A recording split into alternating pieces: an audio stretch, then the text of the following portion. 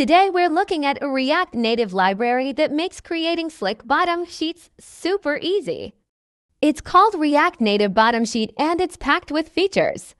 So why would you want to use a bottom sheet in your app?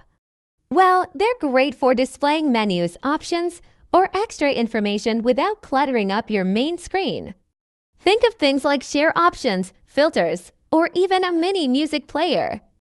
This library makes implementing them a breeze. You can customize the height the sheet snaps to, control it with gestures, and even style it to match your app's look and feel.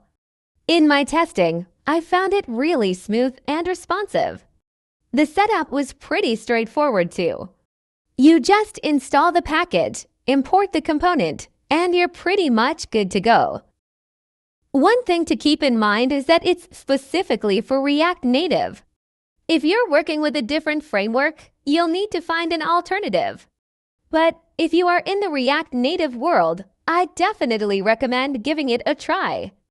I've included a link to the library in the description and comments, so you can easily check it out yourself. That's it for today's look at this handy React Native library.